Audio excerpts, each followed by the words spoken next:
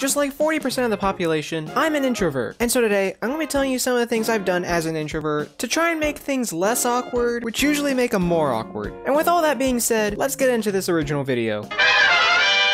And just like any other original video about being an introvert, we're going to be starting off with Discord. Now, Discord is something I've only just recently started using, and by recently, I mean like the past year or so, basically since I've had a YouTube channel, because before that, I've never really had a good use. I had an account before, and actually it was this same account, but yeah, I had an account before, and I never really used it, mostly because I didn't know how to. And that's because I never really had like a social media before Discord. I feel like, I don't know, I count Discord as like sort of a social media. It's the closest thing I've ever had to one, so I just kind of treat it as one. And I've never had one before, and the reason before that is because I hate pings. There's something so infuriating about seeing that little red circle next to the app that you have a new message that you gotta go read and then respond to and then all that good stuff. And so to avoid that, I just choose not to read the messages. I just clear the pings. That's just what I do, and it's a really bad habit of mine because I really should be reading the messages.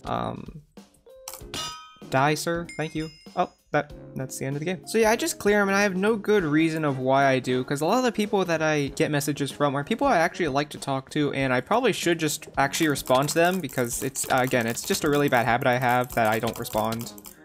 Yeah, it's not good. But that's not the worst thing. I actually kind of choose to stay away from Discord a bit, and not just Discord in general, but the entire internet sometimes. I don't know, it's just, I try and take a break from my phone, I guess, because I have it on me all day 24/7, and I don't like having it on me. So whenever I'm just like home, I usually just leave it in my room so I don't have to look at it, and I'm not tempted to use it, because whenever I go on my phone, there's no actual good reason to be on it. I'm just on there, and then I'm looking at stuff that I really don't need to be, and it's just a waste of time. It's a big old waste of time, and I don't know.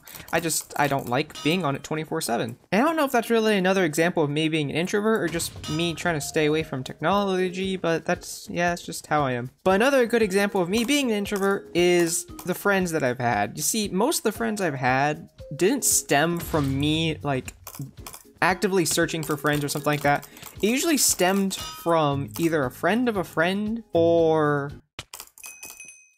I'm trying to buy stuff. Can you please stop? You're being really obnoxious. Thank you. Either a friend of a friend or a really stupid reason. Like, I remember I had this one friend back in elementary school, I guess. And we were friends for a really stupid reason. I think how we got to know each other, I'd always count them waiting for them to get off the swing because, you know, kindergarten, that's... swings are fun, okay? And this was back in kindergarten, so, you know, I'd count him off the swing because he got like 10 seconds or 20 seconds on it. And I guess this was a way that they, like, kind of forced us to learn the numbers, which I guess sort of worked because, you know, math is cool. I like it a lot better than English. Maybe they should have had us repeat the alphabet instead of numbers. Then I'd be a lot better at English. But yeah, I'd count them off, and I don't know, just somehow from that we became friends. And, you know, I mentioned before, friends of friends is definitely another way I've come across friends. But yeah, I'm not the one that's actively searching for friends, even though, you know, it's kind of nice to have a few every now and then. And you're about to lose this game. Great. There we go. I would say I'm pretty good friends with both. And the way I became friends with Bold is that he reached out to me, wanted to do a collab. So, you know, see, it's just another example of me not doing stuff because, awkward introvert over here, yeah. It's just weird the way things work out, but I guess things just work out in a way that's not me losing the game. Wow, okay, that's not the way things are supposed to work out. And whenever I find myself in VCs with people, I find myself not being the best at keeping conversations. It's not a strong suit of mine. It really isn't. It's never been. I mean, why do you think there wasn't a video last week? It's not the fact that I was lazy, it was just the fact that I couldn't keep a conversation with myself. Oh, it's a great combination of problems to have when you're trying to be a YouTuber. But all this stuff so far has been little stuff, you know? Nothing too big. Something, you know, you hear from a Time Wasters video. Wait.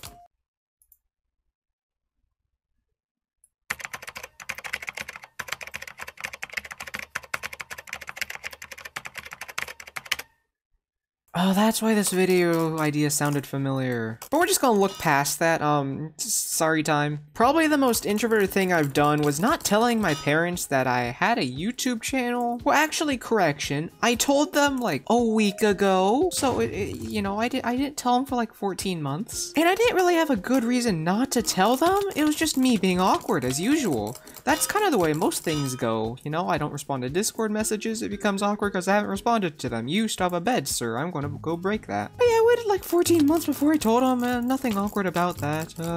My life is so awkward. Just like this recording.